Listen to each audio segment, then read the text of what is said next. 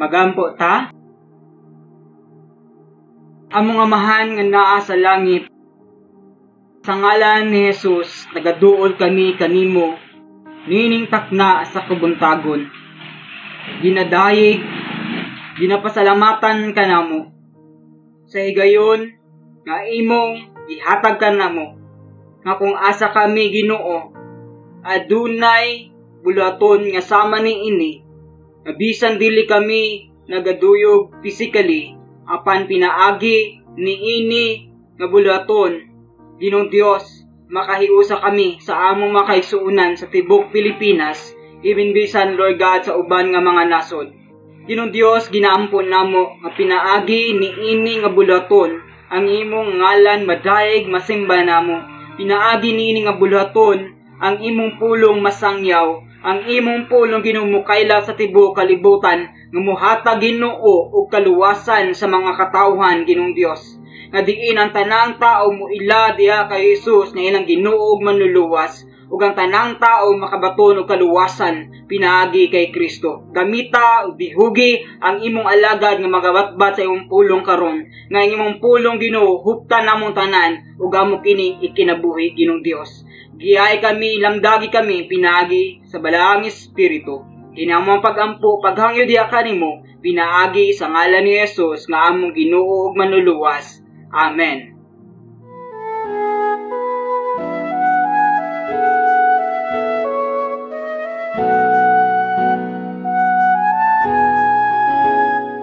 Good morning everyone. Isang napakaganda at mapagpalang linggo po sa bawat isa. Kung nasaan man tayo ngayon, nasa bahay man natin o nasa simbahan, o kung saan mang dako ng Pilipinas at mundo tayo naroroon, ang pagpapala po ng ating hari ay sumasa inyo. Palakpakan po natin siya.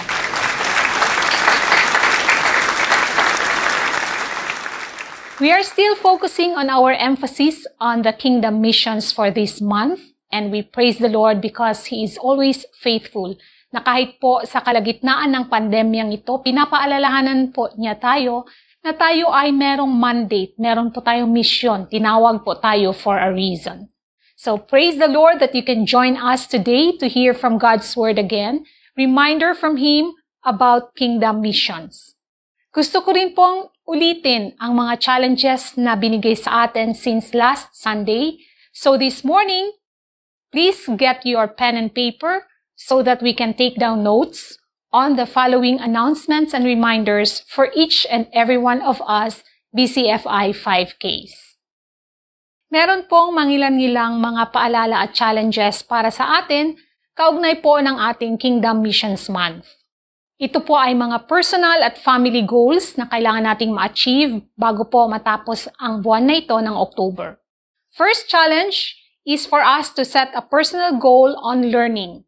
This is about learning and understanding the Great Commission and the royal mandate that the Lord has given each one of us, especially as members of BCFi. Ikalawa po, yung challenge po sa atin na tayo ay mag-pray. So make it a personal goal to make prayer for missions. Maybe we can also pray for our missionaries that we know and other missions organizations around the globe. And most specifically, tayo po ay mag-isip ng isang tao or family or bansa na i-commit po nating pagprayhan sa loob ng buwan na ito. Ikatlong challenge po is to give.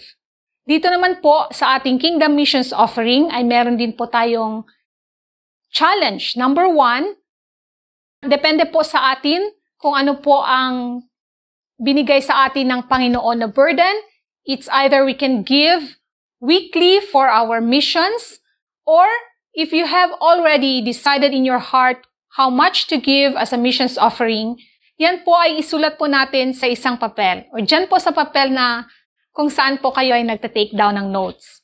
At ito po ay isubmit natin kay pastor, para po tayo ay magkaroon ng accountability that before the end of October, or at least at the end of October, ay maisubmit po natin ang ating Kingdom Missions offering.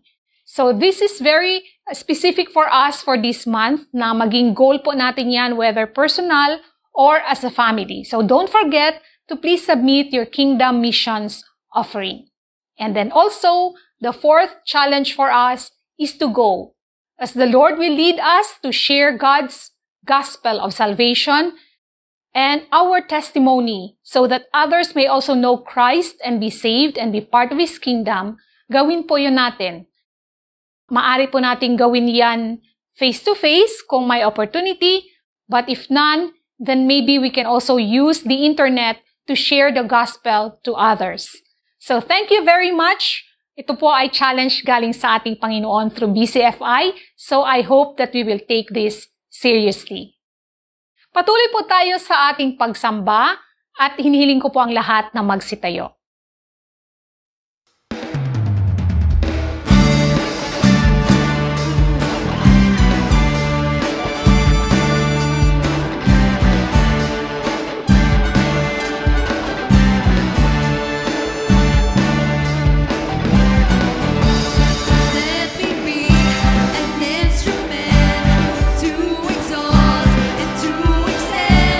Jesus' name globally.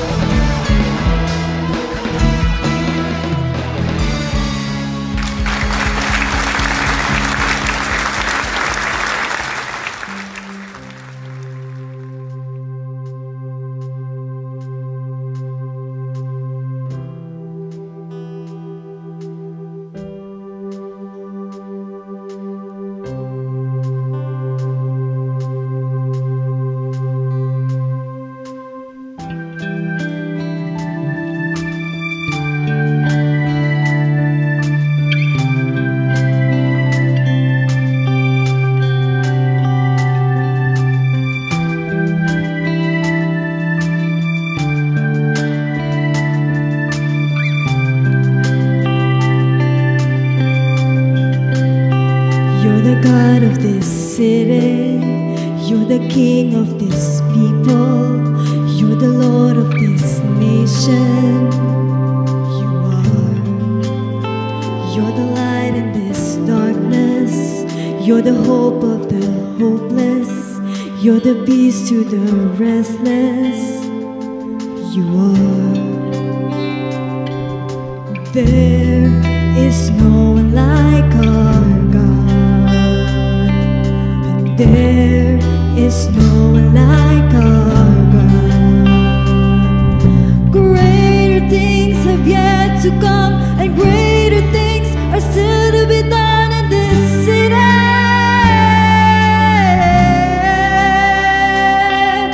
Greater things have yet to come, and greater things are still to be done in this city.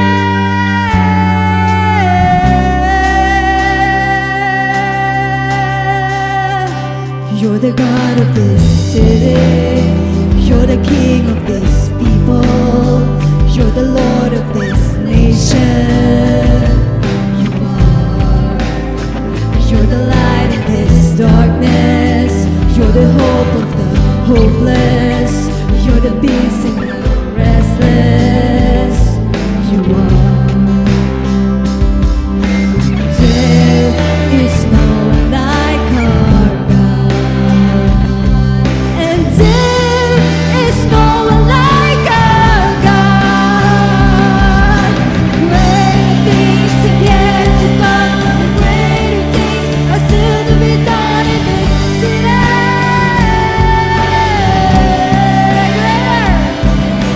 Greater things have yet to come, and greater things are still to be done in this city.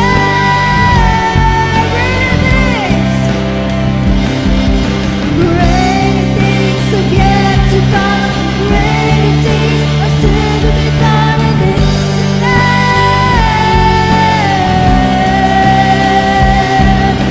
Greater things have yet to come, and greater things are still to be done in this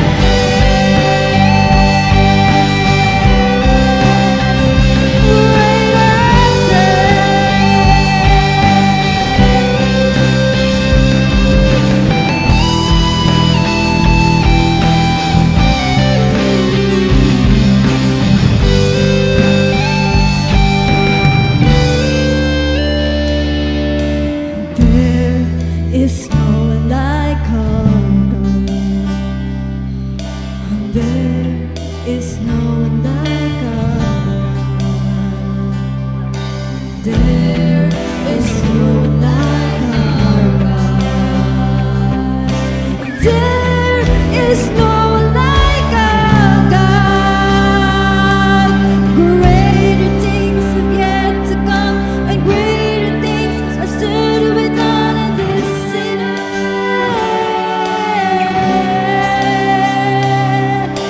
Greater things have yet to come, and greater things are still to be done in this city. Let's declare. Greater things have yet to come, and greater things are still to be done.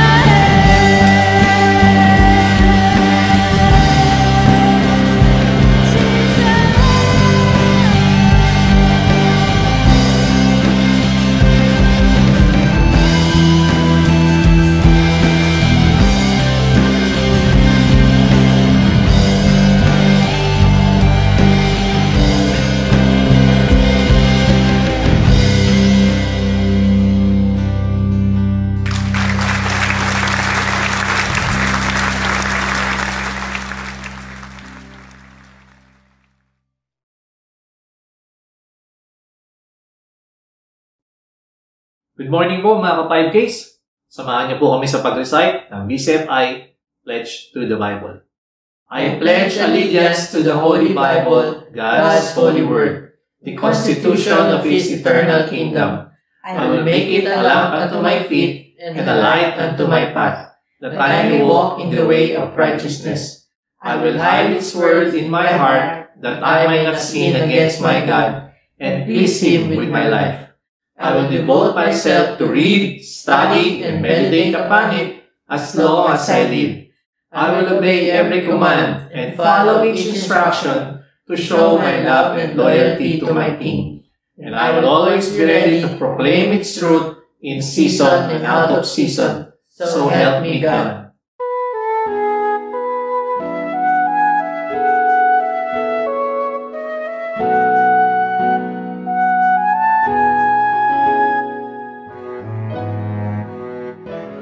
Magandang umaga po mga ka-5K. Sa oras po ito, tayo po ay patuloy na magsamba sa ating Panginoong Diyos kahit tayo ay nasa iba't ibang mga lugar.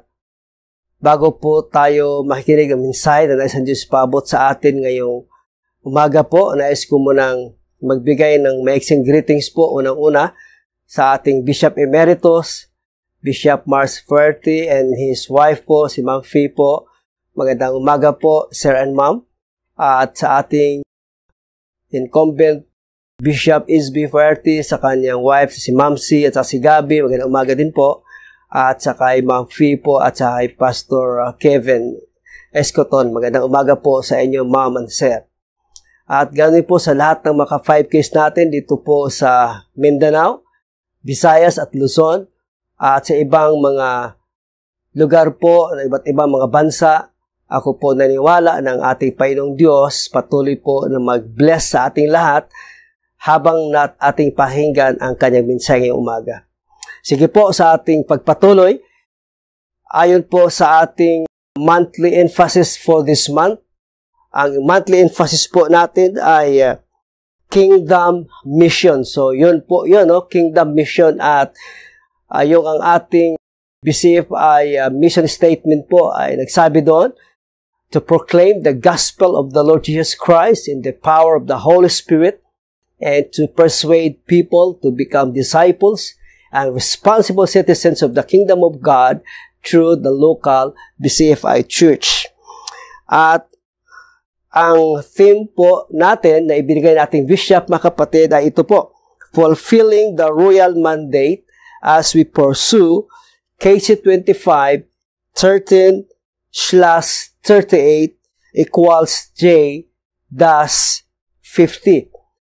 Ito po ay hindi goal, kundi ito ay direction lamang bilang mga lingkod ng Diyos na kasama po sa Bible-centered fellowship po. Itong KC25, alam na po natin na yung nakaraan pong mga taon, ang Bible-centered fellowship ay nag-celebrate po ng 25 years. That is silver anniversary.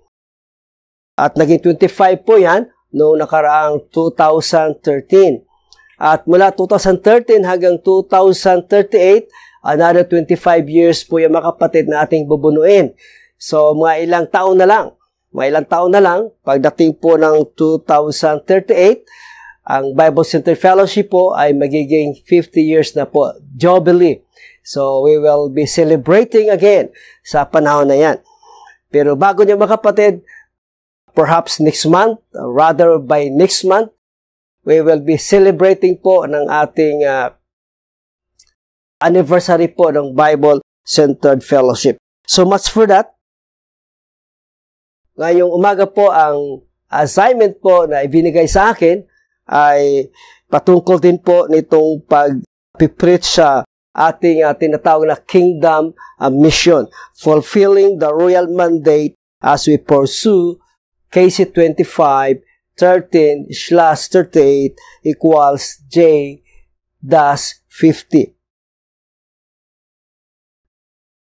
Mga ka-5Ks, ang lahat po ng mga estudyante mula sa preschool, elementary, high school at college, kahit na po yung nagmamaster at nagdodoctorate po, lahat po sila, ang kanilang mga teachers po ay nagbibigay ng assignment or homework. At pag matanggap po ng isang estudyante yon, kanila po yung gagawin sa loob ng kanilang tahanan. Ilang tatrabahuin yon, gagawin nila yon, tapos tapusin nila yon. At the following day, kanila pong isubmit yon sa kanilang kanya-kanyang mga teachers. Ngayong umaga po, I would like to share with you the Word of God na ang theme po ay ito. Do and finish your assignment. Gawin at tapusin mo ang iyong assignment. So yun po ang ating pag-uusapan. I'd like you to open your Bible in the book of Matthew chapter 24 verse 14. Itong passage po ito, itong verse po ito ay familiar po sa ating lahat. Ulitin ko po, Matthew chapter 24 verse 14. Ito pong sabi ng Bible, "And this gospel of the kingdom will be proclaimed throughout the world as a testimony to all nations, and then the end will come." I will read it again. Matthew chapter 24 verse 14.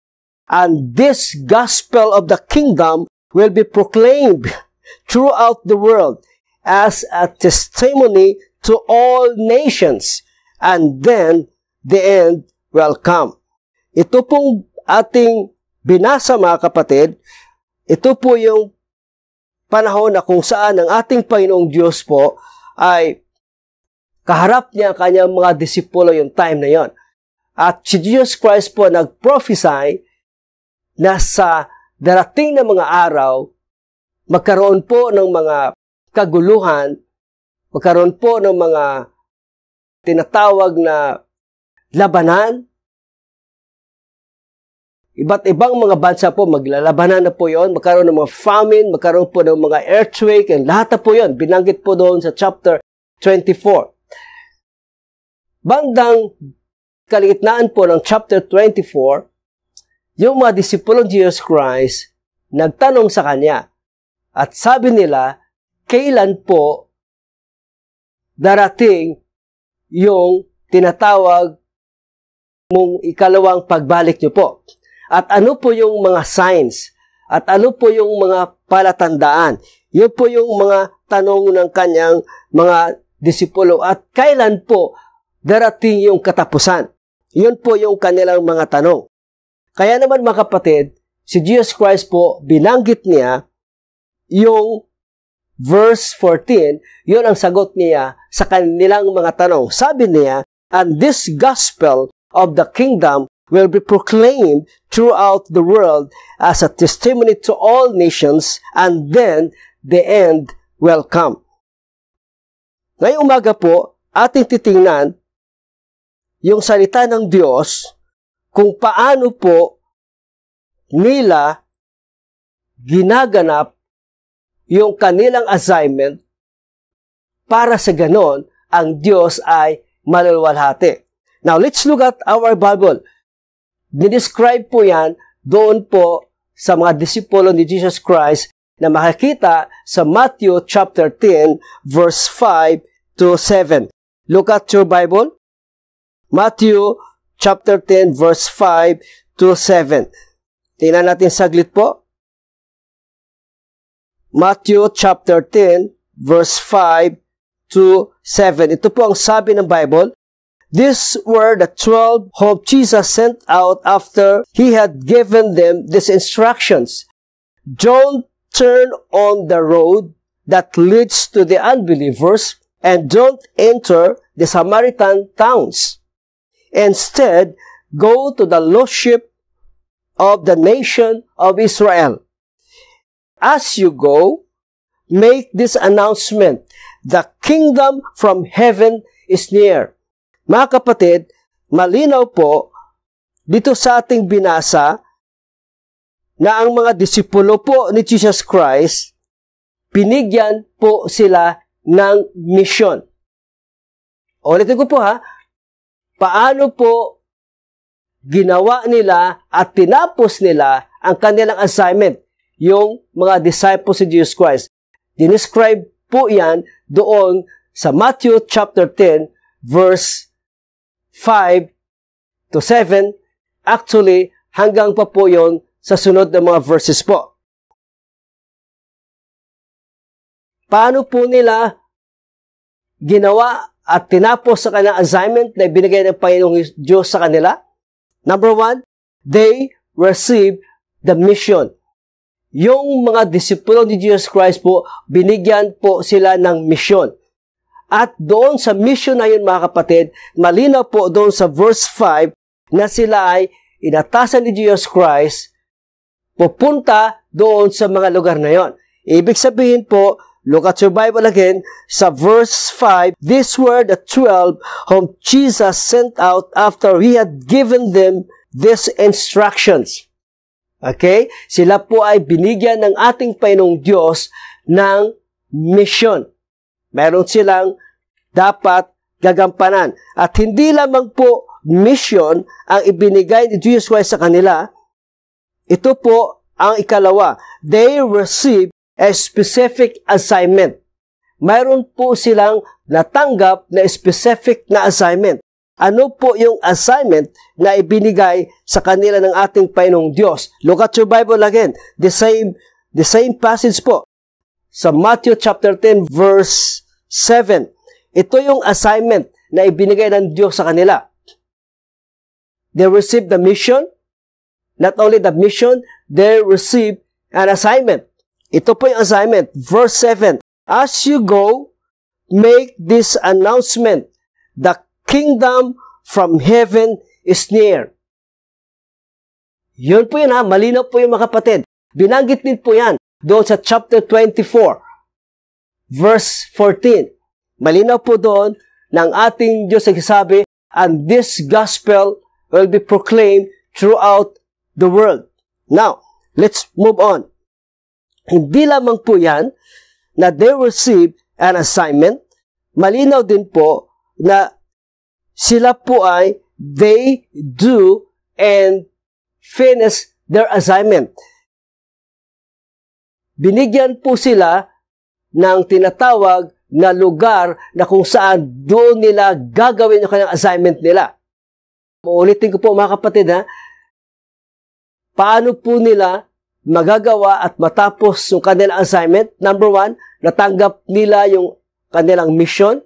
Pangalawa po, mayroong klarong assignment na ibigay ng Diyos sa kanila at mayroong lugar na kung saan nila gagampanan o gagawin yung kanilang assignment. Look at your Bible again. In verse, the same chapter sa Matthew chapter 10 verse 5 and 6, malinaw po. Don't turn on to the road that leads to the unbelievers and don't enter the Samaritan towns. Instead, go to the lost sheep of the nation of Israel.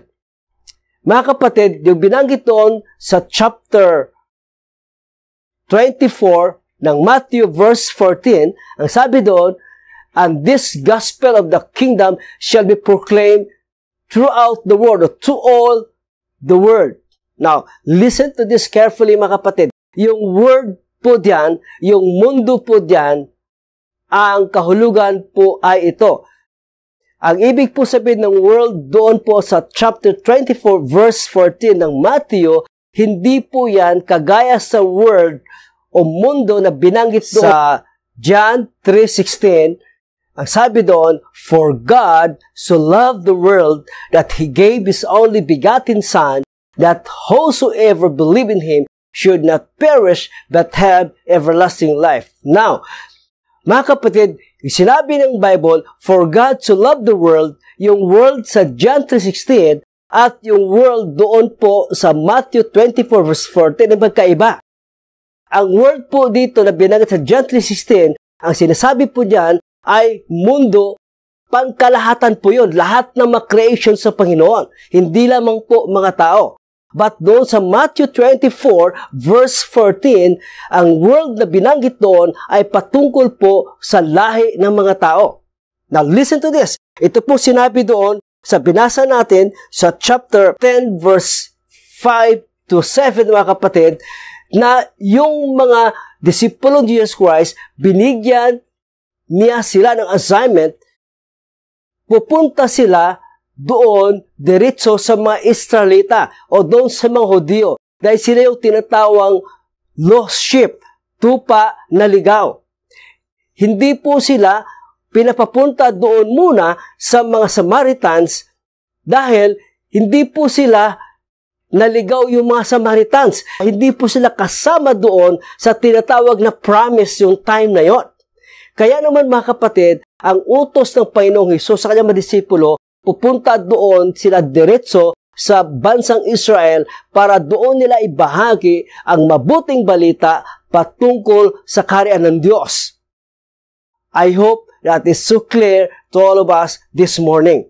So yun po mga kapatid yung world na binanggit dito po sa ating binasa ngayong umaga. Ang assignment po na ibinigay ni Jesus Christ sa kanyang mga disipulo po, hindi lamang po mission, pinadala sila, binigyan sila ng assignment para gagawin, and that is to proclaim the gospel of the kingdom of God, at binigyan sila tinatawag na mission field o lugar na kung saan nila ibabahagi yon. Doon po sa mga Israelita, pagkatapos po doon sa mga Gentile world, mga taong hindi po mga Hudyo. So yun po ang world na binanggit doon sa Matthew chapter 24 verse 14. Mga kapatid, let us move on. Ipagpatuloy po natin. Paano po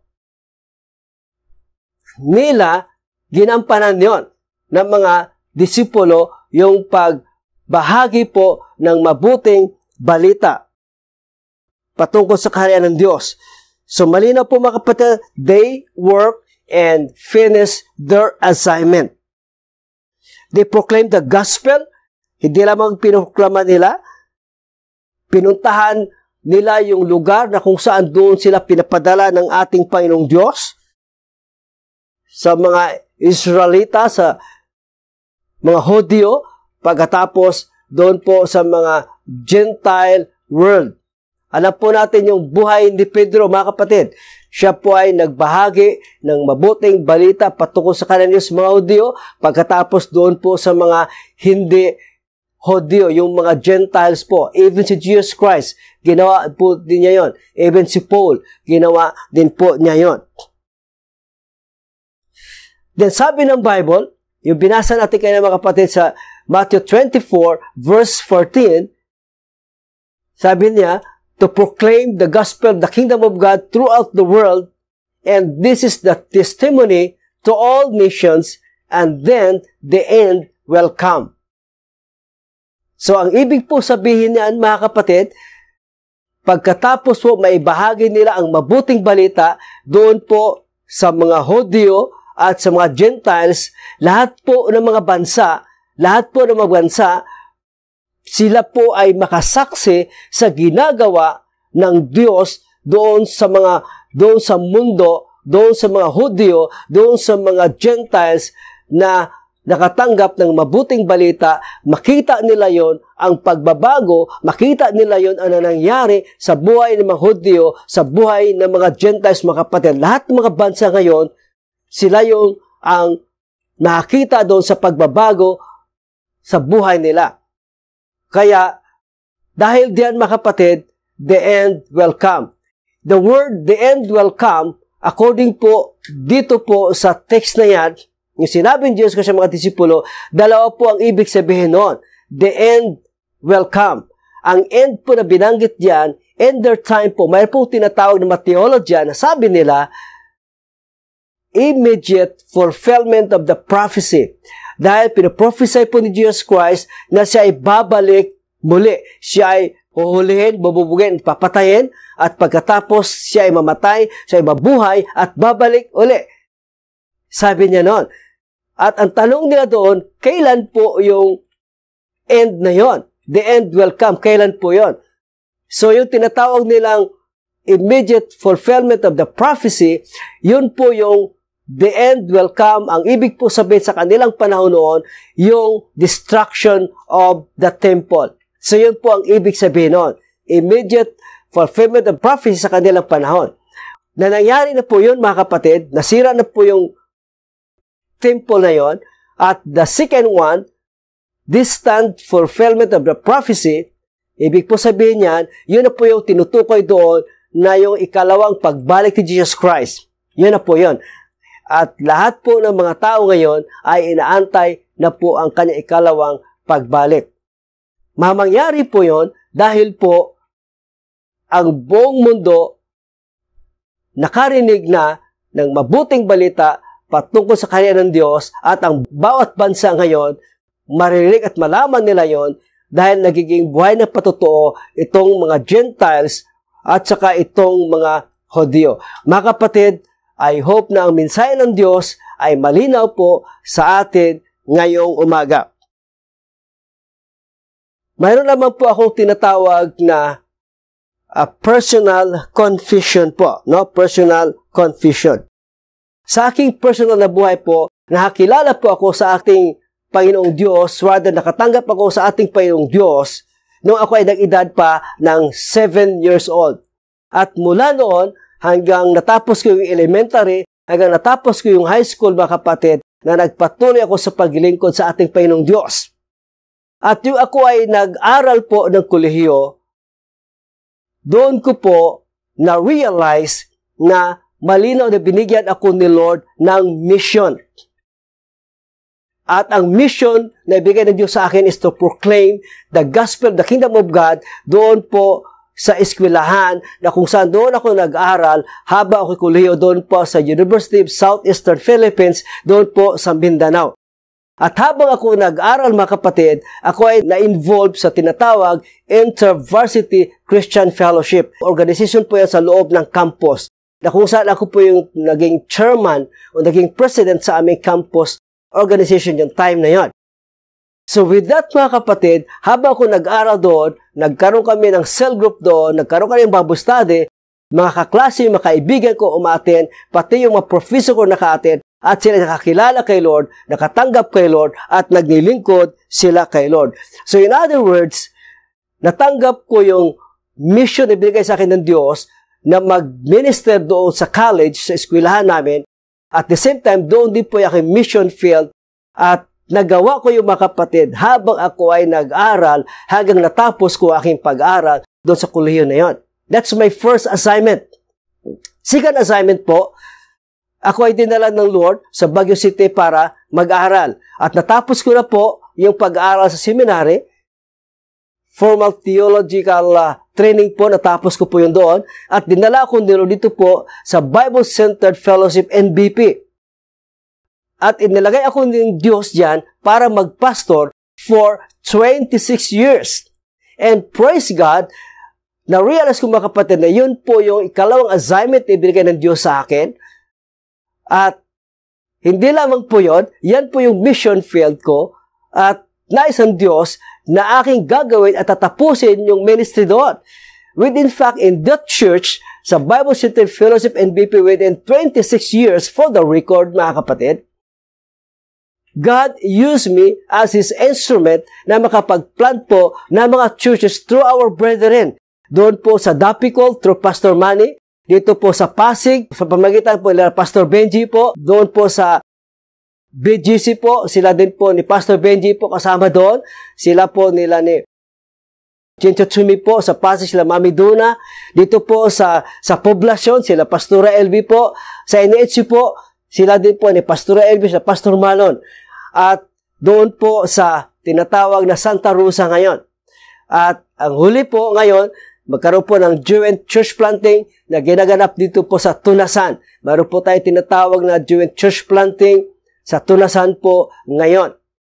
At hindi lamang po mga kapatid, God raised leaders, new leaders, young leaders po. Dito po sa Bible Center Fellowship habang ginagamit ni Lord na magpastor sa lugar na yon. That is my second assignment.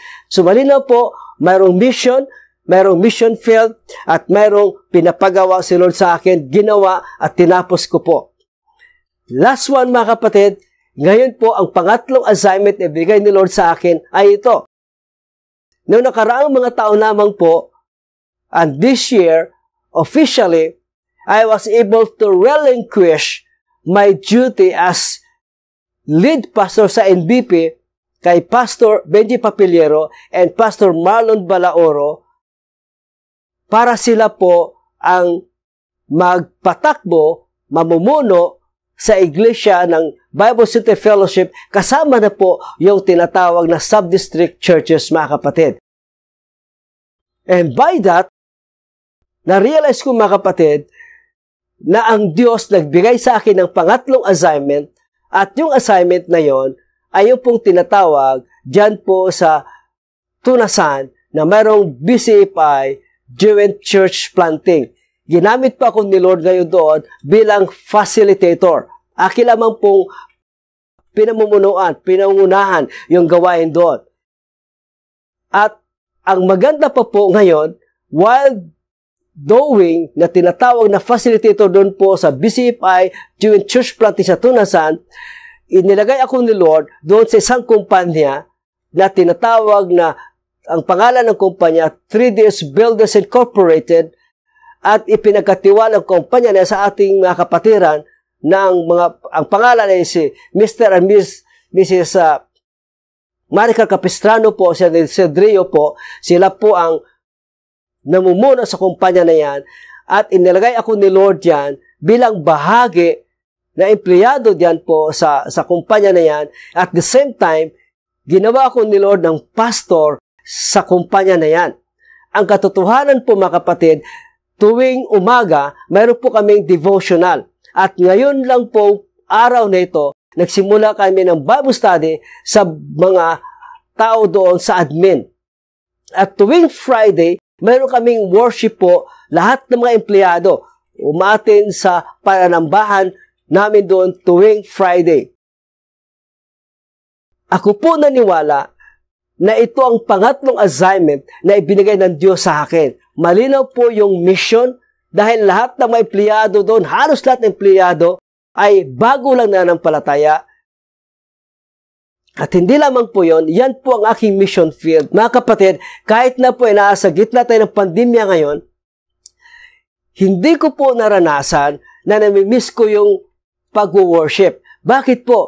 Dahil tuloy-tuloy po ang panambahan doon sa kumpanya na yon. And I thank God for that. Aki pong na-realize na klaro ibinigay ng Diyos sa akin yung mission, at klaro ibinigay sa akin ng Diyos yung tinatawag na mission field, at klaro sa akin yung aking ginagawa.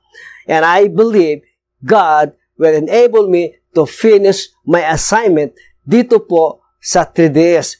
Mga kapatid, ulitin ko po ha, bigyan ako ni Lord ng assignment sa aking pag-aaral sa kuliyo, sa pagpapasok sa NBP, at ngayon po dito sa 3DS Builders Incorporated. Mga kapatid, ito po yon. Ano pong ibig sabihin yan sa ating buhay ngayon? Ang ating Diyos po, klaro na nagbigay sa ating lahat ng mga born again, lahat po ng mga citizens of the Kingdom of God, binigyan po niya tayo ng mission. At mayroon po tayong mission field. At nais ng Diyos na ating gagawin yon at tatapusin natin yon. Yung mission niya, yung assignment na ibinigay sa atin ng Diyos. Si John Vincer po, may sinasabi. Sabi niya, every believer is a missionary, and every person who do not have Christ in their lives, yung taong walang Kristo sa buhay, walang relasyon sa Panginoon, is a mission field. It makes sense mga kapatid. May sense po yon. At totoo po yon. Kaya naman, kung ikaw ngayon ay patuloy na nakikinig sa mensaheng ito mga kapatid, nais ng Diyos na ma-realize mo na mayroon siyang mission ibinigay sa atin. At nais ng Diyos na hindi lamang yon ibinigay sa iyo, dahil gagawin mo yon. You have to do it, na hindi lamang gagawin, kundi tatapusin natin yon, yung assignment na kanyang ibinigay sa atin. Ang tanong ko lang ngayon mga kapatid, alam mo ba na ikaw ay may mission ngayon? Alam mo ba na mayroon kang assignment ngayon? Kung hindi mo pa alam mga kapatid, ito po ang gagawin mo. Number 1, manalangin ka sa Panginoon. Number 2, kausapin mo yung pastor natin o pastor mo. Number 3, umattend ka ng mga gawain, mga seminars. Mga kapatid, magbigay lamang ako may ilang mga suggestions lamang. Yung pamilya natin na hindi pa nanampalataya at ikaw ay nanampalataya, they are your mission field. Kung ikaw ay teacher at nagtuturo ka sa isang eskwelahan, your co-teachers and new students are your mission field. Kung ikaw ay nasa isang opisina, yun po ang iyong mission field. Inilagay ka ng Diyos dyan para abutin sila. Kung ikaw ay nasa tahanan lang, mayroon kang mga kapitbahay. Mga kapatid, malinaw po ang mensahe ng Diyos na para sa atin. Lahat ng mananampalataya ay missionary.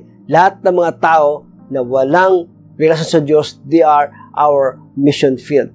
Kamusta na po kayo ngayong umaga, mga kapatid?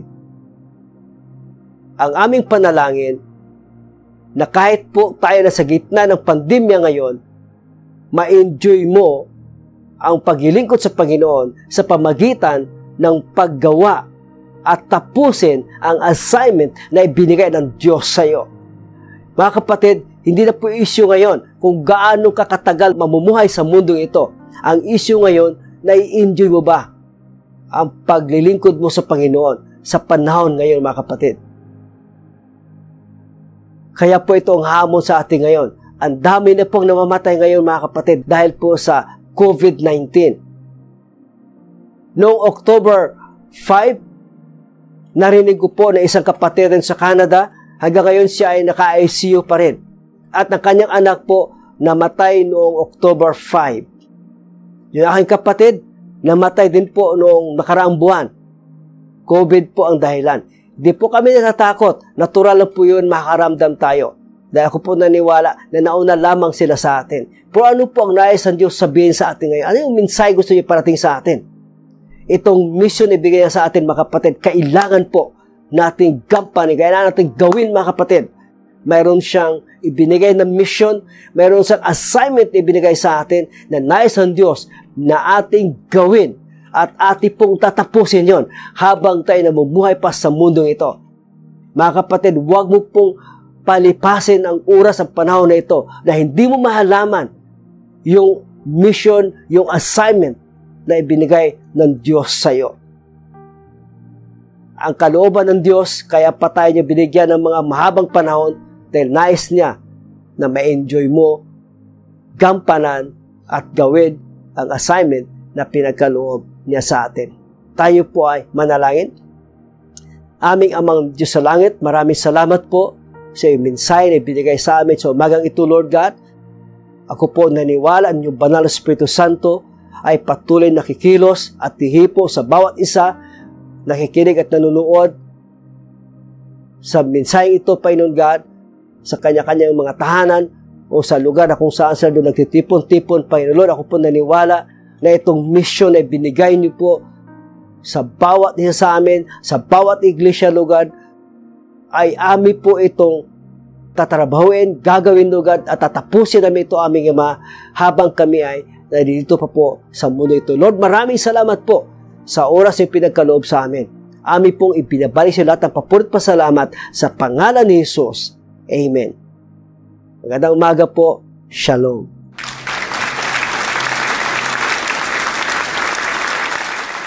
Praise the Lord for His word and challenge for us this morning. Tayo po ay magsitayo para po sa ating song of response.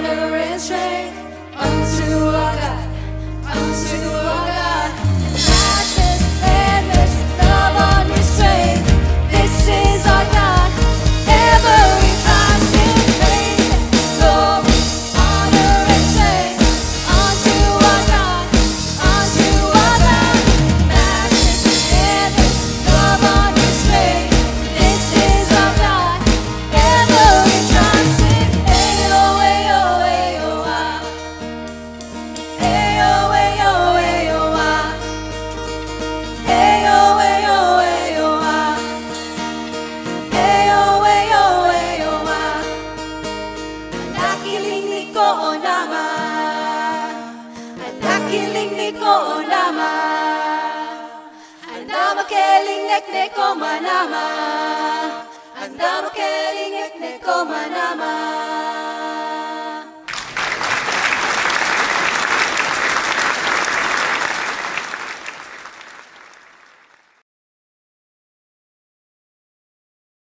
BCFi mission statement to proclaim the gospel of the Lord Jesus Christ in the power of the Holy Spirit and to persuade people to become disciples and responsible citizens of the kingdom of God through the local BCFi church.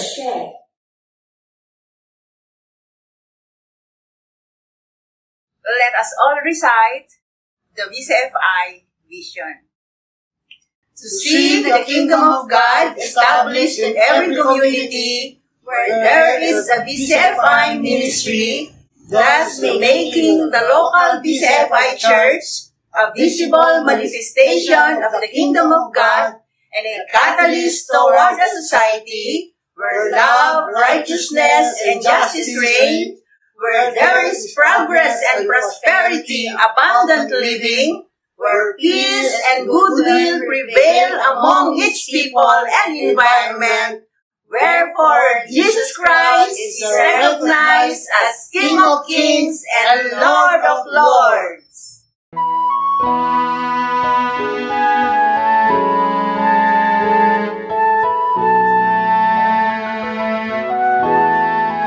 Sawadee Kap. Good morning everyone, and thank you for joining us today, and thank you po Minister Rafi Gamad for the royal message. For our stewardship time, please don't forget to contact your local BCFi church pastor or treasurer for the turnover of God's tithes and our offerings. Thank you again. See you next Sunday, same time, same channel. Don't forget to like, subscribe, and hit the notification bell for more updates. Shalom.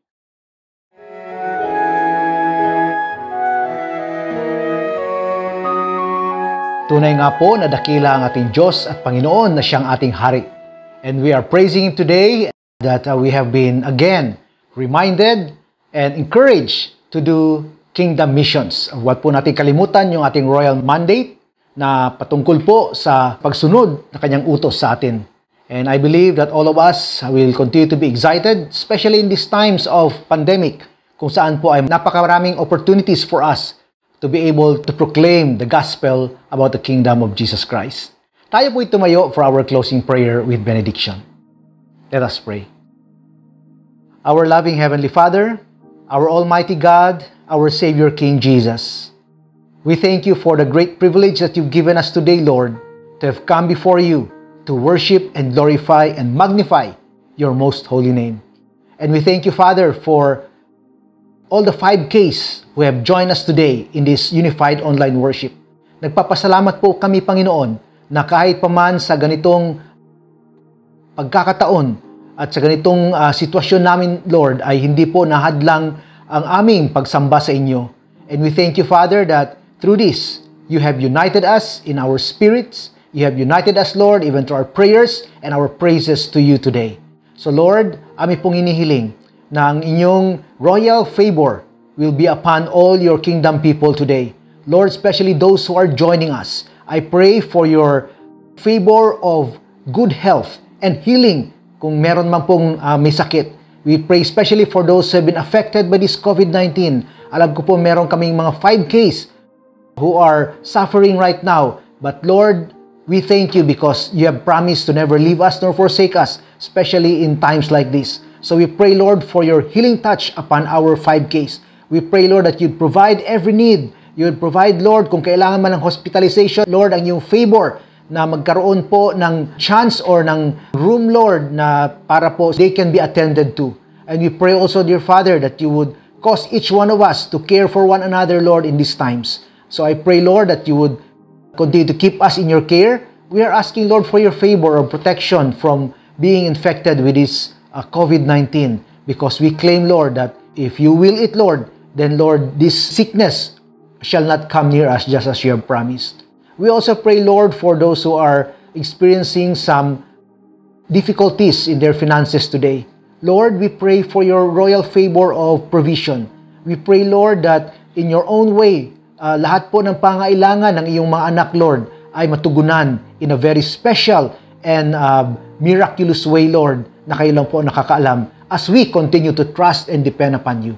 For those, Lord, who need a job, who needs to perhaps start some business, Lord, I pray for your guidance and wisdom, Lord, to be upon them. Tulungan niyo po ang bawat isa, Panginoon, para po sa pamamagitan ng inyong pag-provide, Lord, ng mga opportunities and opening for us to be able to earn money, Lord, to earn, matutugunan din po yung aming mga financial needs. And Lord, we also would like to ask you to please help those ones who are perhaps in these times having some doubts, Lord, or having some fears in their lives because of what is happening around us. In the name of Jesus, we declare victory and kingdom conquest, and we rebuke the spirit of fear within us, Lord. I pray that may we look beyond this pandemic, may we look beyond our circumstances and see you, our Lord and Savior, who saved us from all our sins and even from all our infirmities. Thank you, Jesus. And we also pray, Lord, for every family right now, especially those who are joining us, for your special favor of peace, joy, your grace, and mercy, Lord. I pray, dear Father, that as we continue to obey the mandate that you've given us, you would grant us, Lord, your presence through your Holy Spirit, that we may be able to obey you, and each one of us, Lord, will be a visible manifestation of your kingdom. Thank you, Father, because we know that you will answer our prayers in your own time and will. Help us, Lord, to obey you, to apply your words in each of our lives. And Father, I pray that as we go on and proclaiming the gospel about your kingdom, help us, Lord, to see beyond what is ahead of us, so that, Lord, our goal will be heavenward in Christ Jesus. And we know, Lord, na hindi niyo po kami pababayaan. Kayo po ang magpo-provide ng bawat needs namin, Panginoon. Marami pong salamat, Lord. We bring back all the glory, the praise, and the honor to you alone.